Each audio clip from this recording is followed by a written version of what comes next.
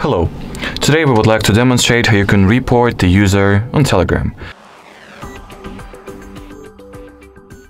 So first of all, open up the chat or channel or basically group chat with that contains the message from the person that you wish to report.